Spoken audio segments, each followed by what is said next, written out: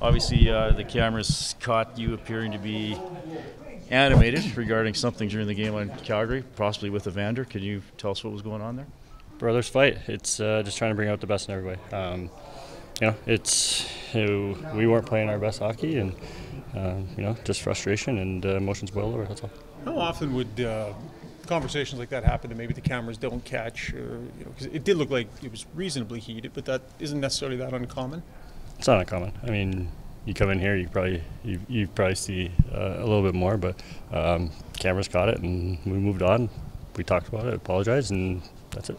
How much is it about sort of holding each other accountable, making sure that everybody's ready to go? I mean, I know veteran players help the younger guys make sure they're ready to go, but veterans on veterans as well, making sure. That's what makes a team work, right? That's how you win. I mean, you hold everybody accountable. You push everybody's buttons. You do whatever you have to do to get the best out of everybody. And just at that point, it was something him and I had, and but it could be anybody, and it doesn't matter, who it is. You're just trying to be better and win in each game. Or is it more important for that stuff to come out maybe now than even in November or October, where stuff's getting real now, right? Stuff is getting real.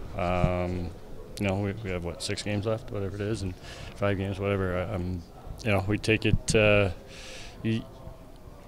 Going forward, you're going to have to get better, and emotions are going to get higher, and intensity is going to get higher, and anxiety levels are going to get higher as we move along here, and it's how you manage those. Corey, Connor talked about the year Duncan Keith was here and how he really helped a lot just because he had so much experience and been through a lot of stuff that those guys hadn't. Now, they haven't been to a cup final or anything like that and only been to one conference final, but do you feel the need to show that more, considering how much experience you've gone through and how many times you've been to the cup finals and won cups?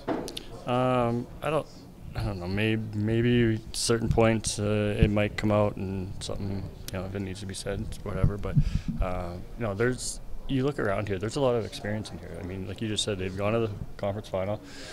They've had big moments on big stages, and it's just that next hurdle we got to get over, and that's what we're working towards.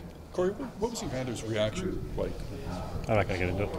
So, Corey, when mistakes are made late in the season, you want to nip them in the bud so that if you make the same mistake in the playoffs, that's when you really get burned? Is that how you have to, yeah.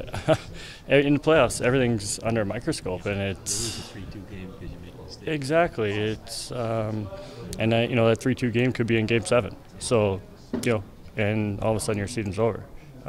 So you eliminate those now, and you push forward, and you try to get those out of your game and try to find that right way to play. And I think as of late we've been doing a pretty good job.